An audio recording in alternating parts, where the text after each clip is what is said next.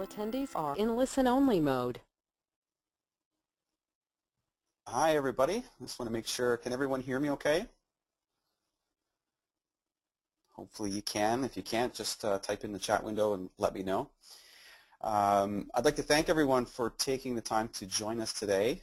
My name is Lucas Crossley. I am the Sales and Service Manager with Stahl's Digital Media Supply.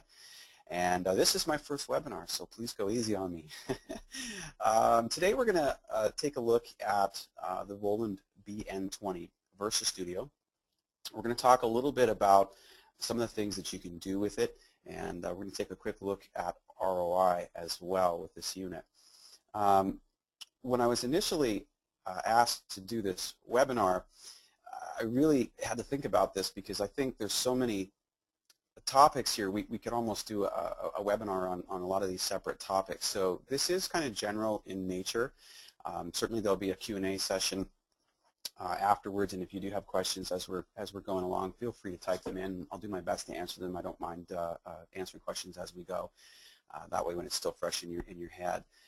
So we're going to talk about the benefits of features and benefits of the BN-20, and we're going to look specifically at making heat transfers and making decals with this machine. That seems to be a really good market for this unit due to its size and the ease of operation.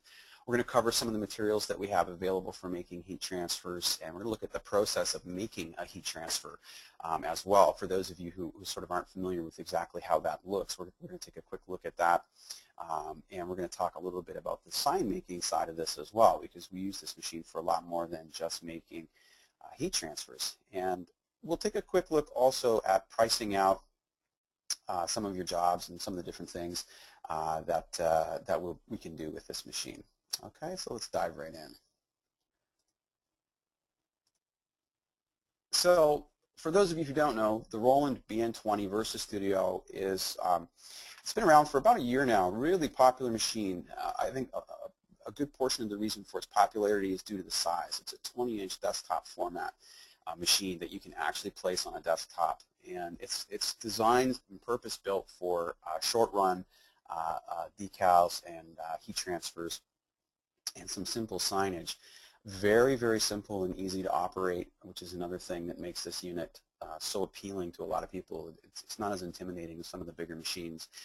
We have some options here for our ink configurations as well. We can run this with a 4-color ink, which we would call cyan, magenta, yellow, and black. That's how most of our printers run. And we can create the vast majority of colors using CMYK.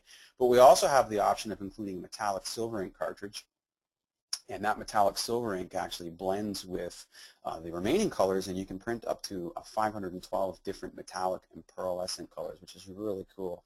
If you do any custom graphics and custom artwork at all, that's something that you can utilize to really set yourself apart from what some of the other competitors who are still running older 4-color machines are able to do. And there's a white ink option too, and we're going to talk a little bit more about these later on, but that white ink option is great for making labels and doing window graphics, things like that. Another thing that makes the BN really popular is that we have integrated print and cut in one unit, so that saves us a lot of time and a lot of effort. And Roland has simplified the cutting mechanism and the motors in this unit.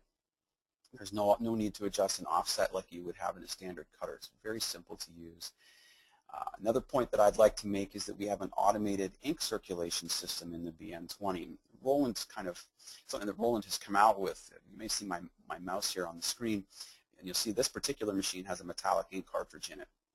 Metallic ink and white ink is a little trickier to work with than your standard CMYK.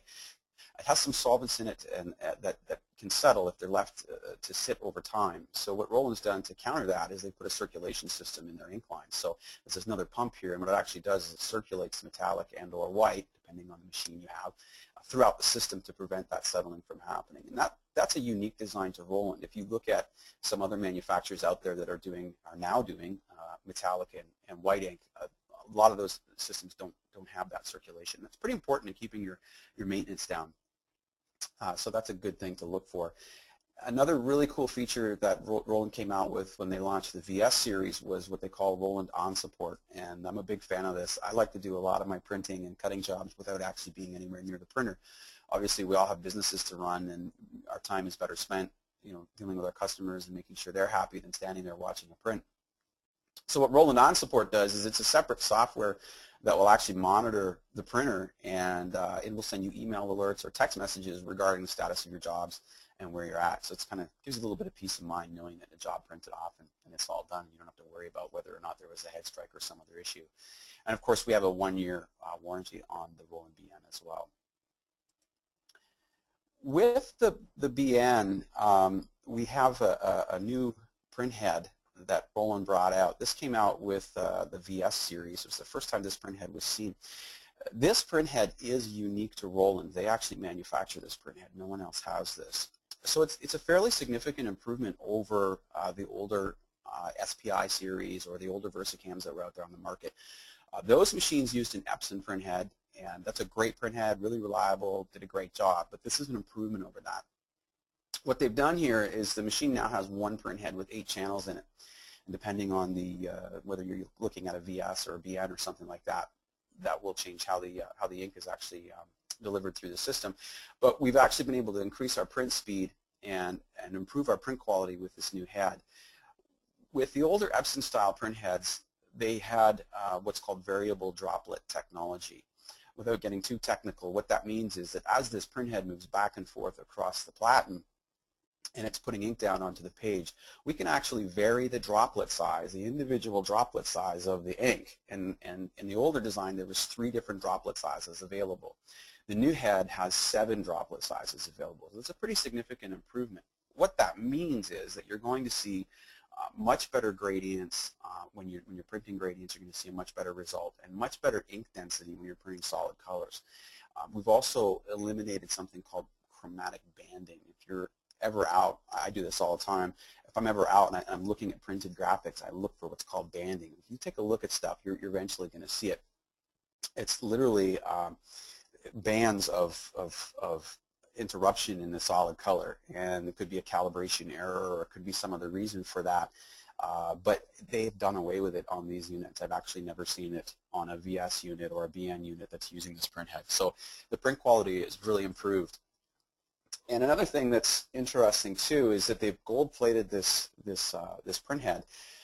On previous designs, and really on any inkjet printer, large format inkjet printer, static electricity can be a real problem in terms of maintenance. It may not show itself early on in your operation, but eventually the static will cause a problem. And the reason for that is, if you can imagine this print head, moving back and forth across the page and dropping ink onto the page, it's such a fine action that you can't even see it with your eye. You can't see it happening. So if you have static electricity going on between the print head and the paper going across the printer, it will create a misting effect where the ink is not only getting on the page, but it's now misting, and it's almost like a fog inside the printer. And you'll see this on certain printers if you take a look at them. Any plastic parts that are white or things like that, they'll start to discolor. In often cases, they'll go a cyan type color, and that as a technician, as a Roland technician, that's a surefire sign that we have a static electricity problem.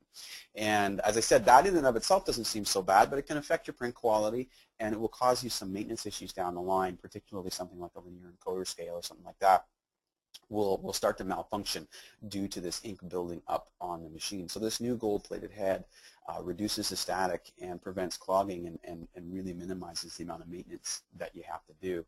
And while I'm talking about maintenance, I'm just going to kind of quickly say that the manufacturer's recommended cleaning process for this machine is once every 2 weeks. And that's a manual cleaning, and it only takes about 5 minutes to do.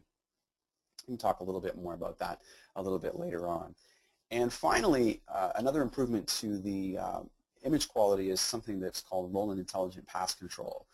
It creates smoother gradations and rich density and a lot deeper saturation in your print. So when you're doing photorealistic printing or some high resolution stuff that you really want to pop, you can get some really fantastic results with this new print head. So just remember, when you're looking out, if you're shopping, this is a Roland print head. Nobody else has this. And it's interesting that Roland actually manufactures their own head. So as I mentioned earlier, the Roland BN-20, as do the VS series, they also offer some different ink choices for you, some different options for you in how you want to configure this machine. And the first thing I wanted to touch on was the Roland EcoSol Max inks. You'll hear a lot of manufacturers out there talking about their printers using EcoSol Max ink. Well, EcoSol ink is actually a brand name. That is Roland specific ink. So if someone else is telling you they're using EcoSol ink, it's not entirely true. It may mean they're using a mild solvent ink, but they're not using Roland inks. These are specifically manufactured for Roland machines. So with the BN-20, we have 4 different options that we can choose from as to how we want to run the machine. The most common option is cyan, magenta, yellow, and black. Okay, the BN-20 uses 5 ink cartridges, so we get an extra magenta. And this is really, this is the recommendation that I tend to make for most people. The reason for that is that most of our customers are making heat transfers and decals and things like that, are typically not designing the graphics from the ground up. They're typically taking another person's file, putting a cut line in it, printing it, and then putting it on a garment. So that original file that your customer is going to give you was already created in CMYK. So having a metallic ink cartridge there doesn't really benefit you because you're not necessarily going to use it. However, for custom graphics shops who are doing design from the ground up, this metallic option makes a lot of sense. So if you take a look at this image on the top right-hand side of your screen here, you'll see we have this metallic silver going on here, and we have a metallic gold going on in this label. It's a really cool effect. It looks fantastic. So again, we're mixing metallic silver with some other colors to create the gold.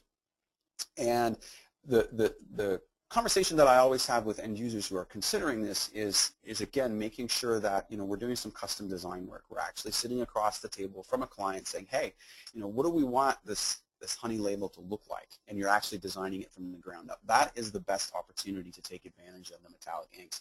And you really need to have your design skills in order to properly take advantage of using metallic ink as well. So I'm not trying to dissuade anyone from choosing it. I'm trying to make sure that if you choose it, you're doing it well informed. I've seen some folks in the past, jump on the metallic and then realize there's a little bit more to it than maybe they thought. For example, if you're looking at this logo, if I was going to print this word honey in this gold metallic color, I actually have to knock out each of the letters from the black background in order for it to still be gold. Otherwise, if I print the gold ink on top of the black ink, it's going to change the color and it's no longer going to be gold. I hope that makes sense. It's kind of a simplification, but if you can imagine what that would look like in CorelDRAW or Illustrator, you can see that there's a little bit more work involved in getting that result. But I think the result speaks for itself. It's really worth it. The third configuration option I wanted to talk to you about is our white ink option. You can kind of see that in this image down here on the bottom of the screen. What we've done here is we printed on a clear substrate, and we've backed the graphic with white ink in the areas where we really want it to pop. And this is ideal for window graphics particularly, and for product labeling. You'll see that a lot in product labels as well, and it's a really cool effect. Again, the artwork requirements are a little bit more stringent. Again, you kind of have to understand what you're doing with Corel or Illustrator to take full advantage of it. But if you have if you have this in your market and it makes sense for you, then that's a great option to choose from. And finally, the last option is an aqueous ink option. I've sold an awful lot of BN-20s, and I've yet to have someone pick this. But the aqueous is a water-based ink for indoor graphics. And so far, I don't know anyone that's chosen that. But again, you have a wealth of options available to you.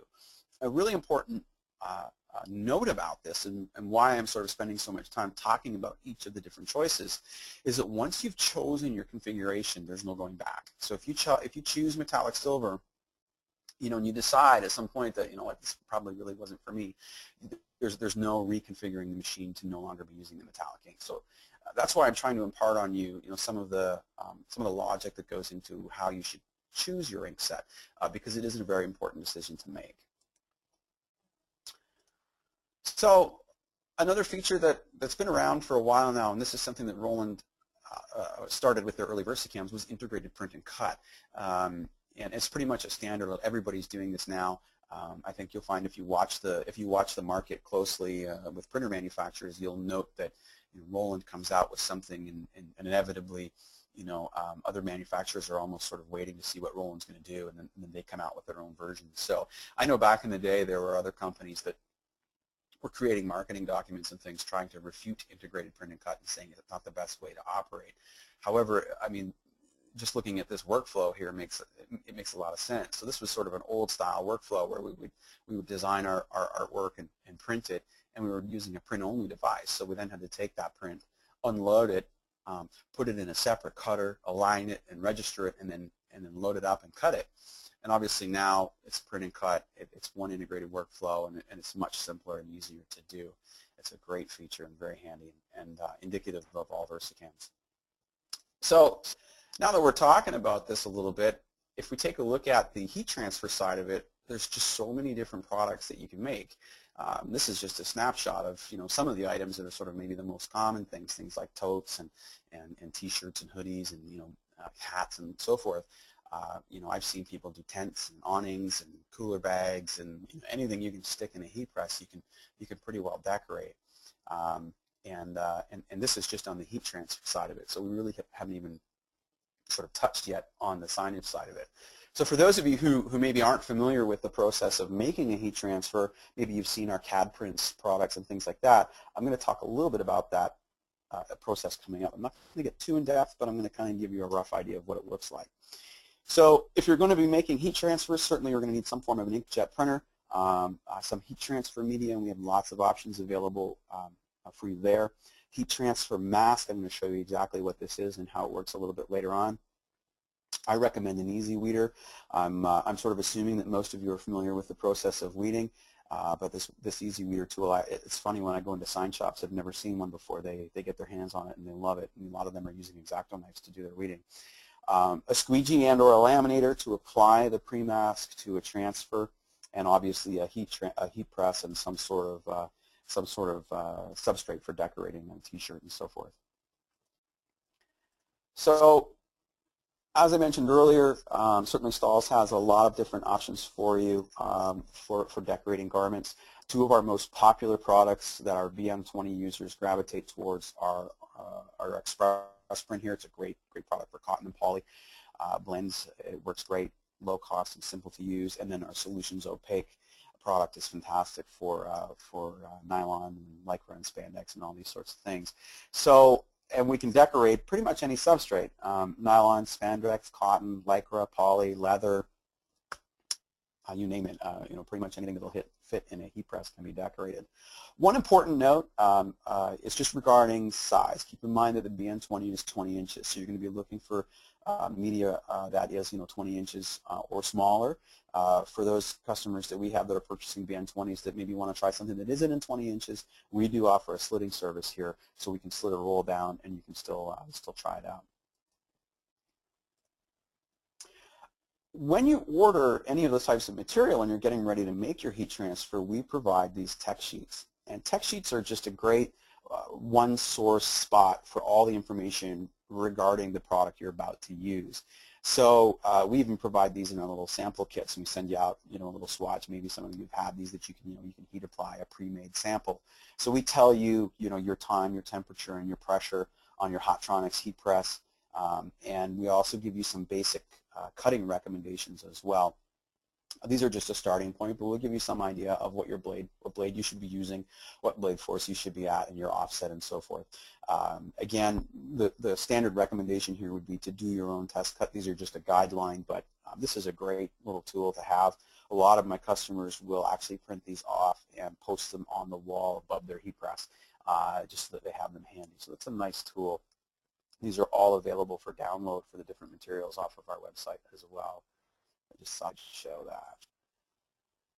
So the process is pretty simple. Either you're going to be designing a logo, in Adobe Illustrator or CorelDRAW or Photoshop, or you're going to be taking your customer's logo and you're going to be putting a cut path in that logo and then outputting it to what we call a RIP, and that stands for Raster Image Processor, and that's the software that communicates sort of between your design and your printer. I have some videos up on the Stahls DMS YouTube channel regarding VersaWorks specifically, and in our post-webinar wrap-up, we'll provide those links, and you can watch those videos, and they will show you in a lot more detail than I have time for here some of the different things that you can do with Roland VersaWorks and how easy and simple it is to use. So once you've brought your file into VersaWorks, you're just going to lay it out. You'll print it and cut it, read it, mask it, and heat apply. We're going to take a quick look at each of those steps as we move forward. One of the things I wanted to talk about, this may be new information for some of you. For others, it may be old information. But I think it's a really relevant slide. Here we're going to take a look at the difference between vector and raster graphics. So vector graphics are definitely our preferred graphic type. The reason why we like vector graphics, if you think back to sort of, high school math, vectors are intersecting lines. The nice thing about an intersecting line is that you can make it as large as you want and it still retains its image crispness and sharpness. It still looks really good no matter how big you make it. So if you're making a large decal maybe of your business and you want to put it on the side of your vehicle, your car, your truck, something like that, you probably want a vector graphic that you can blow up and make nice and big. The image that we have down here is a raster image. So these are going to be things like JPEGs, TIFFs, GIFs, things like that. And they're made up of pixels. And so a pixel is, a small square with some data in it. And the more pixels we have per inch, the larger we can make the graphic and still retain some image quality. But at some point, you can see what's happening to this image. It's no longer crisp. It no longer looks nice. And we call this pixelation, and we say the image looks pixelated. So when a customer calls you, and some of you might giggle here, but I'll just get my logo from the internet, this is probably what you're going to wind up with when you print it. And a second point, too, is that if we want a cut line in here, well, our cut path needs to be a vector path. So if I'm going to cut the F out of this Ford, I need a way to put that vector line in there. I either have to draw it manually or use some kind of trace program or something like that. Well, if I use a trace program, the trace program is going to trace the pixels, and I'm going to wind up with a really jagged cut line. That's a very quick kind of crash course. And I hope it's relevant information for at least some of you. It's very, very good information to have. So since we're sort of talking about graphics and cut lines, I kind of want to show you what a cut line will look like. So here we have two examples of a graphic, one in CorelDRAW and the other in Adobe Illustrator. You can see in each example that I've separated a cut line to show you what this typically looks like. So over here we have Corel, and you can see we have this magenta looking line here, and then we have kind of the same thing in Adobe Illustrator. This happens to be not only a shameless plug of our logo, but also a vector graphic. So creating this cut line is fairly easy. However, if this was a raster image, we might have to do a little bit more work to get that cut path. We're going to talk a little bit about colors, specific colors here in a minute as well.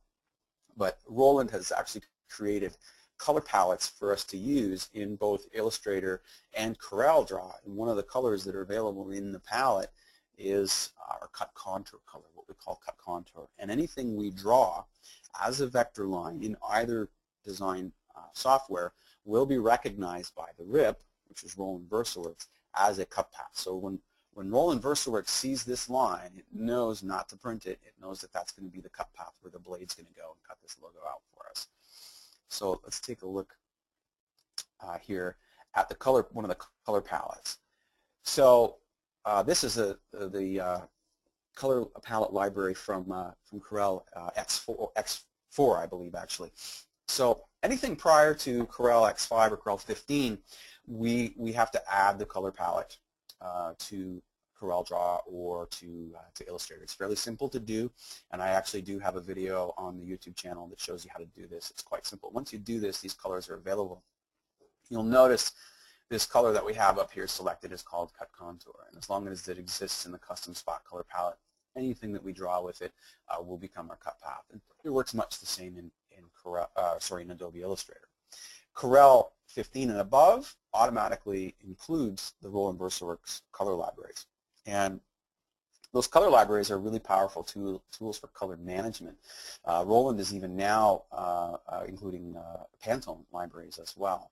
The benefit with these color libraries is that you can print out color swatches that exist within Roland VersaWorks. So if a customer walked into your shop with a business card, for example, and they don't have a vector graphic, and you have to create the graphic, you can print the chart on the media that you're going to use to create the design. Let's say it's a logo on a vehicle, and then hold the business card up to it until you find the correct color, and then pick the color out of the swatch library and do your fill in Illustrator or Corel, whatever it is you happen to be using. So it's a pretty powerful tool. So here we're looking at Adobe Illustrator. I have to apologize. I'm a little behind in my versions. This is CS3. I think we're up to CS6 now, but I'm working on it. So back in this version, you can see here we have the cut contour color specified. We need a 1-point stroke on our graphic in order for VersaWorks to be able to see it, and that's kind of what we're showing here. And then you can see the color palette here. I got a couple of color palettes docked down here as well. These are metallic colors and white colors and a whole bunch of other neat stuff in there too. And we have the same sort of thing here shown in CorelDRAW. And down here I have my color palette open as well. And again, it's a cut contour color, and I believe it is a hairline, I believe is the minimum in CorelDRAW. It's been a little while since I've done one. So we're going to take a quick look at Roland VersaWorks. As I mentioned earlier, this is the software that communicates between our design software and our printer. We could easily do several presentations just on this software alone, so I'm going to kind of gloss over it, but it'll give you an idea of what it looks like and how it functions. As I mentioned earlier, you know, if you take a look at the videos in the links that we provide later, you can get an in-depth look at how VersaWorks functions and how easy it is to use. Here we have actually 2 printers connected at the moment. We have 2 different input folders that we can automate, but we're grabbing our DMS logo here and bringing it into the queue and getting it ready for output. The acceptable file types are PostScript files, EPS files, JPEGs, TIFFs, PDFs, and so on and so forth. Most folks will tend to use what's called an EPS workflow. So out of CorelDRAW, you export the file as an encapsulated PostScript, or in Illustrator, you save it as an EPS file and bring it in here and do your layout and so on. So this is the layout screen, actually the cut control screen for VersaWorks. And you can see we have this funky line going on here. This basically tells you we're in a cut only mode here. So cut only means if I was to send this job, we wouldn't print anything. We would just cut out these shapes. That's why I don't actually see the logo anymore. But I did this to illustrate that if you've done your cut line correctly in Adobe Illustrator or in CorelDRAW, you'll see this red marquee of lines moving around your logo. These actually move. If you've gone through the steps of putting in a cut contour color and so on and so forth, and you don't see the cut line there, there's probably something wrong with your file. So this is just a quick slide to show you what it sort of looks like once you've done it correctly. And here is kind of the main screen for Roland VersaWorks. So we can see we have a BN-20 here, and we have a VS300. We've got a couple of different cues. We have some basic information about our machine, even our logo rather, even how much ink we're going to use to print it, and a low-resolution preview over here. It's very simple and easy to use software. Again, I can't dive into it too much, but I'm going to show you the quality tab. This is really important, and one of the reasons why I wanted to show you this is because we have a lot of what we call print profiles. And Roland is a bit unique in that they bundle the Roland VersaWorks software with the printer, and they include print profiles. So to explain to you what a print profile is, it's essentially information that the printer uses to put down the right amount of ink, the correct heat, the correct feed calibration, and so on and so forth, to ensure that regardless of what kind of paper you're printing on, and you can see I've got a lot of options here in my list, I'm able to create the same color across a variety of different substrates. Your document printer that you use in your office, that's the same kind of paper you put in there every day. It's the same thickness, it's the same white point, and nothing changes about it.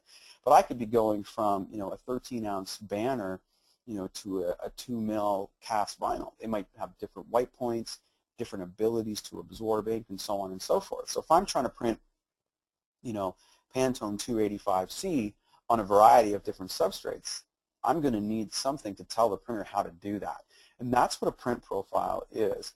They're created in a lab using a spectrophotometer and some specialized software, and then obviously someone who knows how to use it. And they're really critical to maintaining and getting great color. And this is one of the things that a lot of potential printer owners neglect to look at when they first buy a machine. They don't really take a good hard look at the software that runs it. And really, this is the car or the engine that runs the car. I can't imagine anybody would go out to a car dealership and kick the tires but not open the hood. And that's what a lot of people do when they purchase a printer. They look at the two pieces of hardware and they go, well, that one's $2,000 less, so I'm going to buy that one. And then later on, they realize that if they want a print profile, they have to try to find one from the manufacturer of the material. And that can be challenging because print profiles, number one, are difficult to make, they're time consuming to make, and they have to be made for every print mode and for every ink set. So if you can imagine with a BN-20, we have 4 different ink configurations, right? We have our CMYK, we have our CMYK plus metallic, we have our CMYK plus white, and we have our aqueous spaced ink. So if I want to make a heat transfer profile, I'm going to highlight it on heat transfer here, for a Roland BN-20, I need at least 4 profiles just to cover the basics. That doesn't include print modes. So I might have a print mode like standard, which is a high-speed billboard or high quality, each one of which will require its own print profile. So you can see I could have up to 4 print profiles per media type per print mode. You can see it really quickly becomes a laborious job. If a print profile doesn't exist, there may be a generic recommendation that gets you close. But if color is critical to your success, it's really important to have a print profile with the media. So when you buy a Roland, you get all these print profiles when you do your first software update. They're free, they don't cost anything, and they allow you to seamlessly print from one type of media to another. When you get your roll of GCVP, it says GCVP on the roll. You come to this list, you pick GCVP, and you forget about it. For the most part, you don't have to worry about it. If you go with other manufacturers, you're not likely to get that benefit. So that's just something I wanted to point out because it's really, really important. And while we're on the topic of RIP software, if you are shopping for a large format printer or something like the BN-20, make sure you get a full demonstration of the RIP. It's critical, and a lot of RIPs out there. There's some great products, FlexiSign, Onyx, Wasatch, and so forth. They're fantastic products, but they cost an awful lot of money, and a lot of them require a USB dongle key in order to operate them, and they may be more than what you really need. Which is what's nice about VersaWorks. It doesn't require a USB dongle key. It comes on a DVD, and you can install it on every computer you have in your shop, and the ones you have at home too if you want. Your updates are free. It launches out to Roland server and pulls down the latest data. There's no charge. There's never any issue with that. So it's really powerful, and I highly recommend that if you're shopping, you take a good hard look at that. A lot of folks don't, and they typically wind up sort of regretting it later. So moving on, we've gone into the layout screen. It's very simple. The printer communicates with the software. So if you put in a 30-inch roll of media, in the case of a VS300, you just click Get Media Width, and it'll automatically know that there's 30 inches available there. You say, I want to print 50 copies. You press 50 in. You hit Enter. Boom. It lays out your 50 copies ready to go. Very simple, very intuitive, and no fuss, no muss. Most people who are operating CorelDRAW and Illustrator, they typically take about 2 hours to learn how to operate this software. And when we're doing our installations and training, part of the requirement is that you as an end user will be operating the software by yourself before we leave, rather. Sorry. So that's kind of critical. And when you're investing in equipment, a long learning curve is not always beneficial, right? You want to get back to running your business and doing that as quickly as possible. So here we've laid out our job. We're going to do 30 copies. There's our total print area and our ink consumption that we're using, the name and location of our file, and so on. Very simple.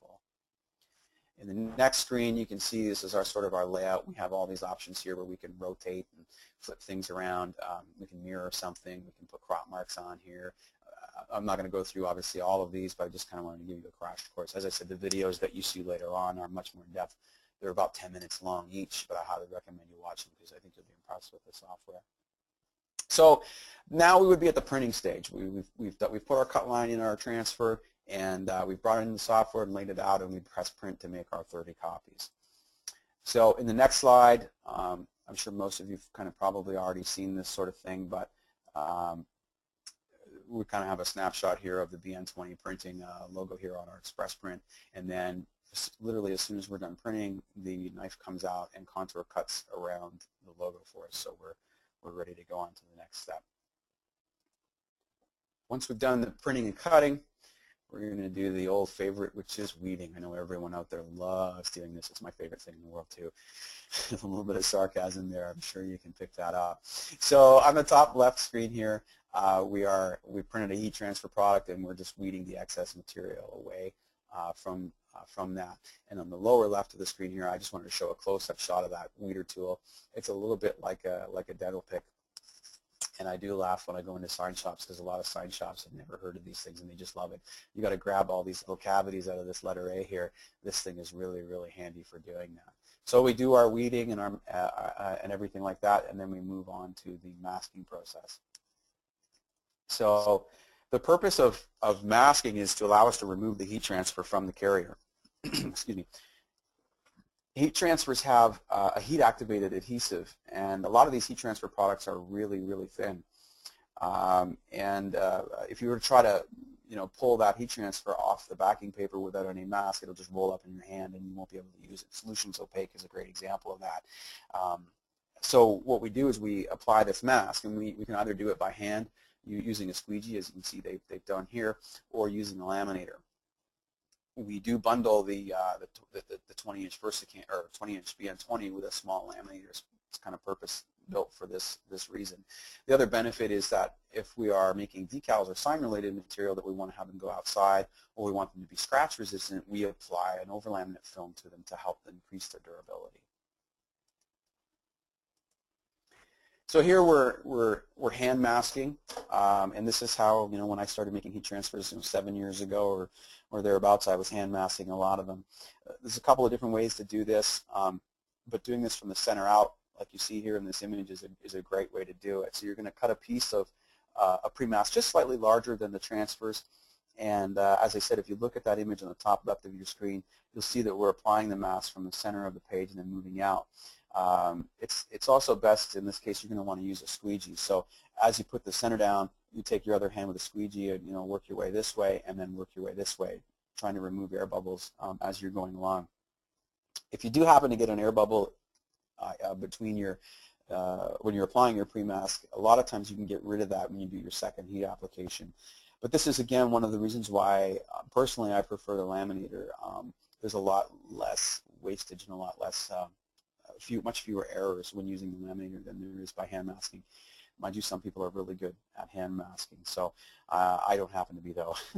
So once we've applied the mask, you can see here we're now using this mask to pick the heat transfer up off the carrier, and that's why we call it a transfer, because we're lifting it up off the carrier and we're going to transfer it to the garment. So now that we've got that graphic on the mask and it's a clear mask, we're ready to do the heat application. And we can refer back to the text sheet that we looked at earlier so that we know what our time, temperature, and pressure needs to be when we're doing this. One thing that's really important, most of you folks probably are already aware of this, but we always recommend that we preheat any garment according to the application instructions on the text sheet. Preheating the garment ensures that any moisture that's contained within the garment is removed, and I've found this to be particularly important when you're using substrates like cotton. Cotton can hold a lot of moisture. I've even had steam come off the heat press when I'm preheating before.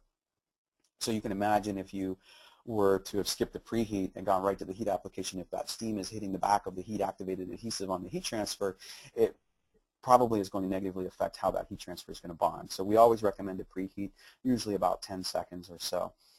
So once we've done the preheat, we're going to align the transfer onto the garment, make sure we use a cover sheet, and then do the heat application as per the instructions on the text sheet. So once we've done our first step, certainly we're still going to have this pre-mask in place after we've done the first hit. So depending on the product that you're using, you may have a hot peel. In other words, you peel the heat transfer mask away right away, or you may have a cool peel. It depends on the product. The reason for that is this adhesive on the back of this heat transfer it'll liquefy when it's heated, and it needs some time to bond with the substrate before you pull it off. So if you're actually pulling your mask away and the heat transfer is coming up too, it's probably because you haven't given it enough time to cool off. So just check that for the check your tech sheet for the correct instructions and follow along accordingly. Finally, after you've pulled the mask off, there's usually a second hit. So you're going to cover this again with craft paper or a Teflon sheet. In most cases for heat transfers, I usually use craft paper. And then you're going to do your final application. So again, with heat transfer products, we get into apparel and promotional items. Again, bags, hats, tees, golf shirts, umbrellas, sweats, tents, awnings, and so on and so forth. There's a lot of options just with the heat transfer side of things. So the next logical question is, well, what else can I make? And certainly that's when the BN-20 sort of gets a little bit interesting for a lot of our apparel people. Some of the other items that you can make include, some simple vehicle graphics, point of purchase displays, floor graphics, even banners, window graphics, posters, and decals are all very popular. And we certainly have a lot of material options available for the Roland BN-20. All of these materials that you see right here are all available in 20-inch rolls, specifically for the BN-20. So we've got clear vinyl, poster papers. I'm not going to take you through them all, but window graphics, canvas, and so on and so forth. So there's a lot of different ways for you to make some money utilizing this equipment. So we've kind of taken a look at all the different things that we can do with the BN-20. I wanted to take a few minutes very quickly and talk a little bit about return on investment. The MSRP on a Roland BN-20 is about $8,500. So we want to take a look at, well, what do we have to do to bring back that investment? So in this example, we're taking a look at hoodies, jerseys, and t-shirts to determine sort of how much money we can make doing short-run apparel. And short-run apparel is really great for a lot of screen printers and embroiderers that have in the past have kind of had to turn people away that want 10 t-shirts. I just want 10 t-shirts. Well, it's about $20 for every screen that we're going to set up, and the guy wants 4 colors. You're at $80 before you've even made a shirt. And embroidery is, there's some costs obviously associated with that. We have to digitize our artwork and so on and so forth. So that's really where a unit like this can come in handy. It can allow you to not have to turn that work away and keep that customer in your shop, which is the most critical thing. You start turning a customer away, there's an opportunity that he's going to go to somebody that has this equipment and find out there may be other things that can be done for them. So, it's really about keeping that customer in your own place of business and being able to have that option. So I hope you can all kind of see this, but we've taken a look at hoodies, jerseys, t-shirts, warm-ups, and bags. We're using Roland's. This is a Roland heat transfer material here. It's called HTM2. It's great for cotton and poly. We sell this, and it's very simple to use. It comes with its own poly mask as well. So we've taken a look at a graphic size. Actually, I'll use the t-shirt as an example. They're all good examples, but since this math is specific to the t-shirt, we'll look at that. So we're talking about a blank t-shirt for about $2 and a logo that's 6 inches by 4.5 inches. If we were to sell that t-shirt completed for $11, we can produce 30 t-shirts per hour using the BN-20, which is an hourly profit of $248. So this math is based on running your BN-20 for 1 hour a day, making 30 t-shirts a day, 5 days a week for 4 weeks. So we're looking at a net profit of just over $5,000 for the month with 1 hour of printing. And this is only textile, so we haven't even touched on the simple signage stuff that we can do. So I think that's a pretty powerful slide. As I said, retail's about $8,500, so you can pay one of these off quite quickly. Or if you're looking at leasing, which is a great way to do it, why tie up capital that you might need to order supplies or run your business with when you can lease? And if you can't sell enough t-shirts to make that lease payment, I think you can do that in a month quite easily. Now, regards to pricing, I was taking a look at this topic, and it's a complex topic. I wanted to look at or give you some basic suggestions and recommendations when pricing out signage first. The reason why I wanted to do this is because for a lot of our customers who are getting a BN-20 or a VS300 or some other large format inkjet or Versa Studio, they've never done this side of the business, and they're not really sure what to do in terms of how to price it out. So the first thing you need to do already, if you haven't, and I imagine most of you probably have, is establish what your shop rate is. So again, I'm not an accountant, and I don't profess to be one, but I'm just trying to give you some general advice. I'm sure we could do, there's entire books written on this subject. So I just want to give you some quick pointers that hopefully may be beneficial for you. So, obviously your shop rate, once established, is going to give you an idea of how much you need to make each hour to cover your overhead. So, your taxes, your employee salaries, insurance, all of these kinds of things are factored into your shop rate. And once you know what that is, then you'll need to include that into the time it takes you to complete your jobs. So it's a little bit like when you take your car to the mechanic. They might know that it takes 1 hour to change the alternator on a Ford 150, and their shop rate is $100. So you're going to pay that $100 to have that part changed. Plus, you're going to pay, a markup on the part itself and the labor. So this is kind of the same concept that we're using here, except now we're talking about creating artwork, we're talking about printing and finishing time. So the other thing that you want to do is kind of get an idea of what your competitors are charging for their work. A lot of shop owners are great at making signs, are great at making promotional apparel, and great at doing artwork, and great at some of those things, but they may be so kind of hungry for work that they're willing to work for less than the guy down the road, and I don't think that that's always the best methodology. Certainly you want to be fair, and you want to price things out based on your market and the kind of product that you're offering. If you're too inexpensive, you're sort of devaluing the industry and devaluing the work. Folks get a printer and put it in their basement and figure they can be less expensive than the next guy because they want a competitive advantage. But your time and money is worth something, and you should charge appropriately for it. If you can, if you know some other local businesses and you're friendly with them, try to get together and establish similar rates. There is a lot of business out there. There's so many different things that you can do with this type of equipment that you may even be able to find a niche that no one else is really doing. So and that will help you, allow you to make sure that you're getting a healthy margin on your work. And I say no. I also say no when to say no. Sometimes it's just not worth the discounts that you're trying to give away in order to get the job, and you may find yourself doing a low-paying job when someone else calls you and offers you something that maybe is a little bit better, but you're tied up with a lower-paying job. So I think if you establish yourself as a high-quality shop with great service, I think you'll be plenty busy, and the rest of it will sort of take care of itself. When you're setting your pricing, I think you need to get an idea of how long it will take to do the job, and that's really the purpose of this slide. I know it's a bit busy, but this is actually the job log from Roland VersaWorks, and I'm pointing this out because this is data that's collected by VersaWorks as it does print jobs. So, and it's critical data that you can use to help get an idea of what your costs are and what you should be charging. We know the print area in inches, so we can very quickly and easily calculate our square footage, which when we're printing signage, I should point out, when we're printing signage, we speak in square feet, and when we do textile or heat transfer products in heat printing, we talk about per square inch, and that's because we just don't want to do that, divide everything by 144 to get it into square feet. We also have our ink consumption, so we know exactly how many cc's of ink was used to print this job. And if you dive into one of these, I can't do that here, but if I was to double click on this, it'll even show you how many cc's of each color you use. So you can very quickly calculate, you paid X number of dollars for an ink cartridge, and there's so many cc's in a cartridge, you know what your cost per cc is. And we even have a start and an end time for our printing, and all of this can be exported into Excel.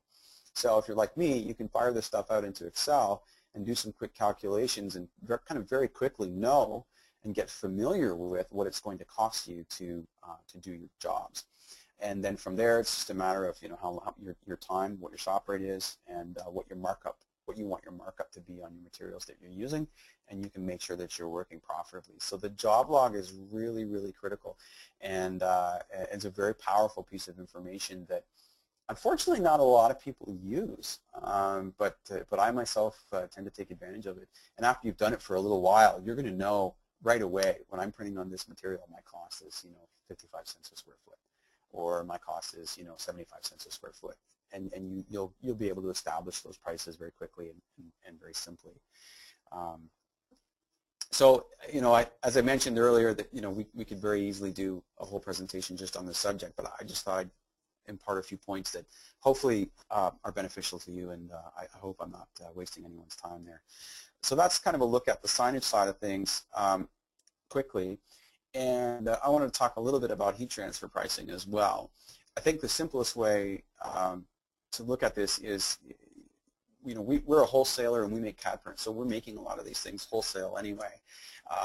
So obviously you're selling to the end user, so if you were to purchase these products from us, you're going to need some kind of a markup on the product, plus you're going to need some kind of a charge for the heat application portion of this as well, because you need to be making your money on it as well. So we can probably provide this document to you, but basically what we've done is we've established our heat transfer pricing based on per square inch price, and then based on quantity. So if we're using express print, for example, and the customer has between 1 and 24 pieces and the logo is less than 20 inches in size, we charge 16 cents a square inch, and then the pricing changes from there. So there's no reason why you couldn't formulate these numbers into your own calculations, and then obviously add your markup, because you're selling to the end user and you're doing the heat application portion as well. I have a lot of customers who, every time they lower their heat press, it's $1. And that's kind of the standard rate that they use. So of course, obviously what you charge should be certainly completely your own and dictated by your market and what you can justify for it. I got a question here from how we got the job log. So the job log is actually contained within the Roland VersaWorks software. That's where we get that from. I'll just go back to that slide really quickly and take a look, and hopefully I'm going to be able to answer that question for you. Keith, just bear with me here. So this is the job log. So what's happening is every time we print something on our printer, and this is available with the BN-20, we just go up to the top of the menu, we press View and Job Log, and boom, this whole thing pops up and it keeps everything in there, and we can export that as an Excel file. Does that answer your question appropriately, Keith? Hopefully it does. I'll watch for your chat there, and hopefully we got that answer for you. Okay, so sort of trucking along here. Bear with me for a moment, folks. We'll get back on track. So, yeah, okay, good. So again, that's the overview on the heat transfer pricing, and these prices, they incorporate some cost for labor and material and wastage and so on and so forth, and we've kind of factored all that in there, and so maybe it takes a little bit of the guesswork out of it for you. I know it's a lot of information. I just want to do a quick recap, and then we'll do a Q&A. So, sorry here, 1 second. So to recap, obviously we have with the BN-20 with different ink configuration options, including metallic silver ink and our white ink. We have a new and improved image quality through the Roland Intelligent Pass Control and through the brand new print head, which is a big deal, and again not offered by other manufacturers. Roland On Support, which is our online production assistant that reminds us or lets us know when a job's done, or that we need to change an ink cartridge, and does that via text message and so forth. And I believe that, I could be wrong, but I think that is exclusive to Roland. I'm not aware of any other manufacturers that are currently doing that. And I think that's a great feature if you're out in the front of your shop or you're gone out to meet with a client. It's really nice to get that text message that tells you the job printed okay and there's no issues. We have print and cut in one integrated workflow, which is nice, very simple. We have an easy load media feed system on this unit as well. I should point that out. Some of you may be familiar with plotters, and some of the inkjet plotters that we have, they will, sometimes you'll find it difficult to track your media left and right. You may notice it's fed out a few feet and it walks to the left or walks to the right and gets out of those pinch rollers. This easy load media feed system that they have keeps the media straight for the whole roll while you're printing, which is a great feature as well. No Roland has ever been easier to use, and this is a great point. What they've done with this BN-20 is, you may have seen some other printers, they have a control panel on the front. There's no control panel on the front of this. It's done through a software utility. So when you come in the morning and you log onto your computer, the software utility will pop up and say, hey, it's time to clean me. And a window will pop open and it'll show you literally every stage of the cleaning process. It'll say, do this, and then once you're done that, click here. And then you do the next step and you click here, and it walks you through everything very simple and very easy and very intuitive to use. So if you've ever been intimidated about using this kind of equipment before, certainly the BN has done a lot to address that. As we mentioned, it's bundled with Roland VersaWorks and also something called RWorks, which is a very simple design software. We can maybe touch on that in another webinar down the line. And we have media solutions that support core applications. As I mentioned earlier, we have all this type of 20-inch media available for artist canvas and decals and vehicle graphics and heat transfers and so much more already available. And our standard one-year warranty on the BN-20 as well.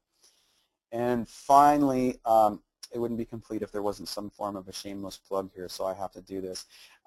We have something called here at Stahls DMS in Canada, the business in a box. So what we've done is we've bundled the Roland BN-20 with an 11x15 max heat press and a JM26 jet mounter laminator, all for under $10,000. And that comes with 10 yards of our express print heat transfer and 10 yards of mask. You get ink, installation, training, everything for under $10,000.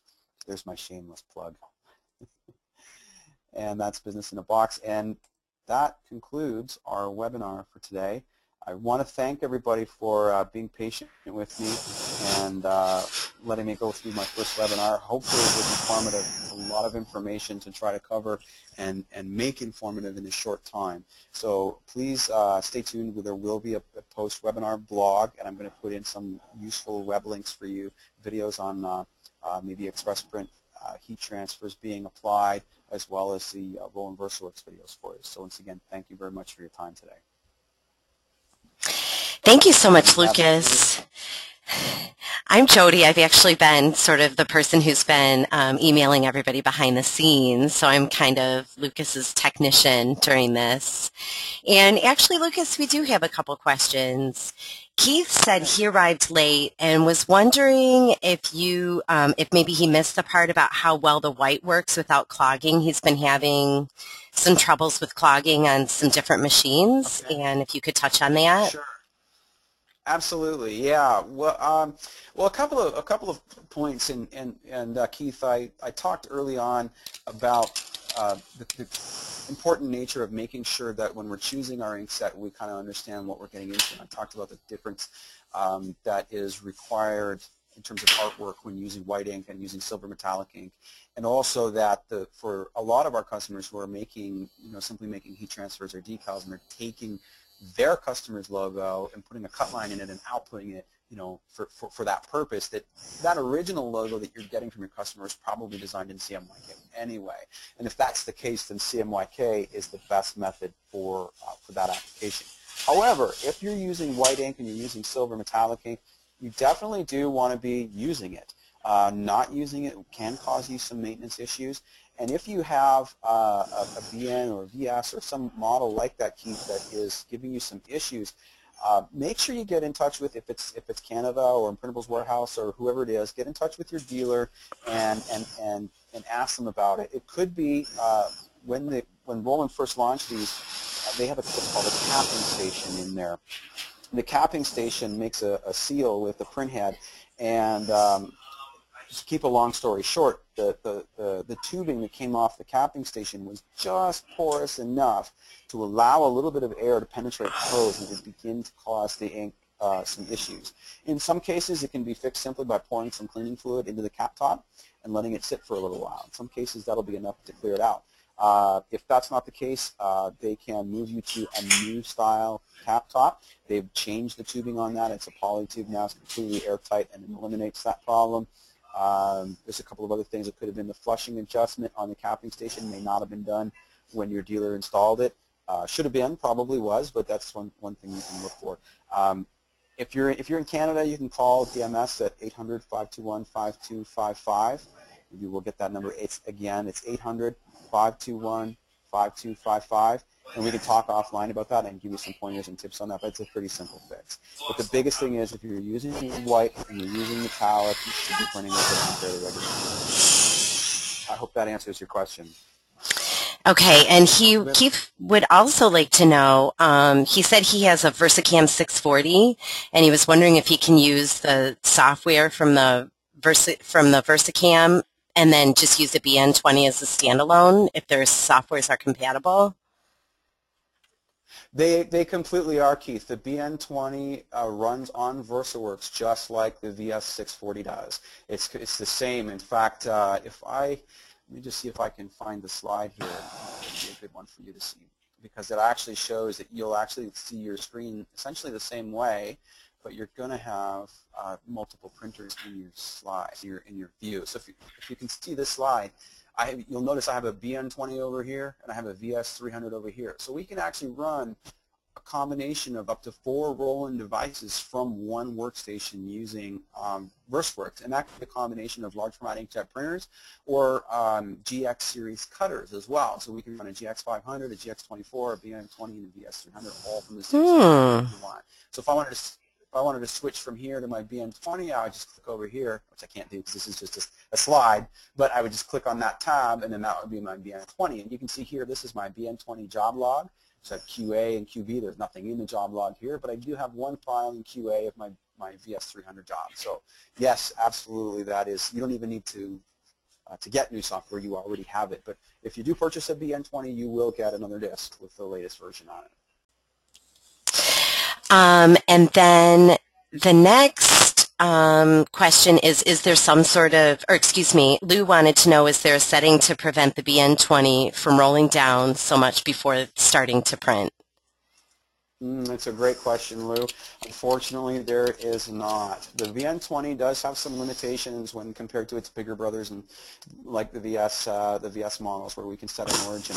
I don't believe there is a specific way to set an origin on the VN-20. It's kind of just the nature of the beast. So when you're pricing out your jobs, you know, if you're a carpenter and you use a 10-foot 2x4 to make a 9-foot wall, you're still charging for that 1 foot of 2x4 that you threw away because you have to buy the whole 2x4. So this is kind of the same line of thinking with that. If you move up to a VS model or an SPI model, something like that, you do get a little bit more control over those things. Part of the reason is that Roland really wanted to simplify this.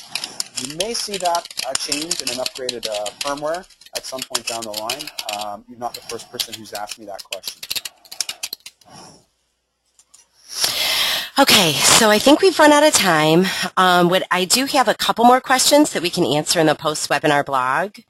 And I do apologize. I think I was having a side conversation while everybody was listening, so I do apologize for that. Sometimes I forget my mic is on and people come and talk to me. So, enjoy your sorry.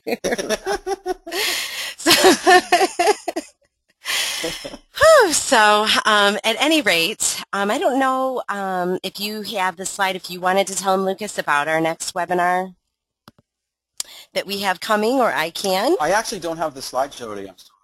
That's yeah, okay. I don't have the slide, but I know everyone wants IW mugs now. Okay, I know. Well, the good news is that we do have Stephen from IW the 26th, next Tuesday, and he is from IW. Now, I don't know if he'll be giving you a mug, but he is presenting session 2 on the Corel Draw. We did start actually we started in January and it's a 12-part series where he's going to take you from beginner, absolute basic Corel Draw, turn on, the software, to actual artwork creation by the end of the 12 sessions. So he's presenting session number 2 on Tuesday, and if you did register for that, when you go on the full schedule at greatgarmentgraphics.com, you will see a link in order to be able to view session 1 of the webinar. So, and I see Keith had just said to sign me up. Keith, if you go to greatgarmentgraphics.com and you sign up for our blog right on the home page, you'll definitely receive all of our updates, And I will actually sign you up because I do think that I have your information, so you'll receive an invitation shortly after. And if you would, any of you would like to view any of our archive webinars or view our blog or see what our full schedule to see what else we have coming in the month of April, you can do all of that at greatgarmentgraphics.com. So that's all I have today. Yeah, and I'd just like to thank everybody for attending, and hopefully I'll get better at these as I go along, but we'll be doing more of them, and we'll look forward to seeing you at the next one. You did fantastic, Lucas, and hopefully maybe I'll have an IW mug for everybody next time they come. No pressure. Thank you so much, everyone, for joining, and have a great day. Thank you.